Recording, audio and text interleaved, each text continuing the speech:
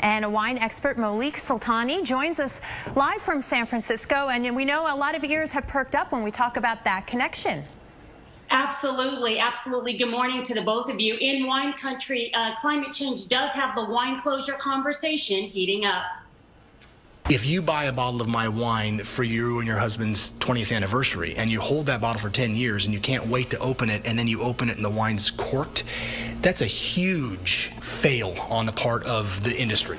A recent report revealed the quality of cork is decreasing, blaming rising temperatures and other environmental factors. From the cork industry standpoint, we're very interested in climate change. Peter Weber with the Cork Quality Council has been evaluating cork for over a decade, and this study has him screaming sour grapes. This study basically took 5 pieces of thin cork from a very dry part of Portugal and compared it to 5 pieces of thick cork from a relatively wet part. Whatever corks they were comparing were actually genetically the same tree that they have been for hundreds of years. This would be thick cork.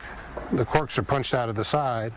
A thin piece might be like this. With the character of cork in question, 6th-generation winemaker Stephen Kent Marisu has his sights on screw caps. I love screw caps for their ease of use. I love screw caps for the fact they don't impart TCA, that corkiness chemical, into wine. Hopefully I'll have the guts at someday to do everything in screw cap, although there's still marketing disadvantages, especially with higher end wines. With the wine world looking to alternatives, Noma Cork's Don Huffman says when it comes to closures, synthetic stoppers are the cream of the crop. We make a synthetic cork that's made from sugarcane polyethylene. Our wines can't get corked and they have a managed oxygen. Portugal's home to the world's largest cork forest area and cork producer. Amarine's Carlos Jesus says natural cork isn't going anywhere. When you look at cork, you're looking at one of the best sustainability stories around the world. The trees are never cut down. It's a very, very tough tree, like any other oak, and I think we're going to survive this climate changes also.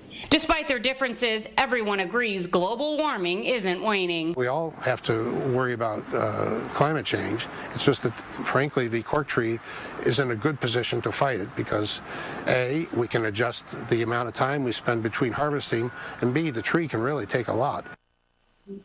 Yeah, bottom line, no one really wants you to get a bad bottle of wine, right? So how can you tell if a wine is corked? Well, what you want to do is pour yourself a glass, give it a swirl and a sniff, and if it smells like wet cardboard or moldy newspapers, my personal favorite, your grandpa's basement, there's a good chance that it's tainted with TCA. And what I like to tell everybody is if you think the bottle of wine is bad, take it back. Nobody wants to drink a bad bottle of wine. Especially if you're paying a good amount of money for it. Interesting little twist on the story. All right, Monique Soltani, thank you so much. I appreciate your time.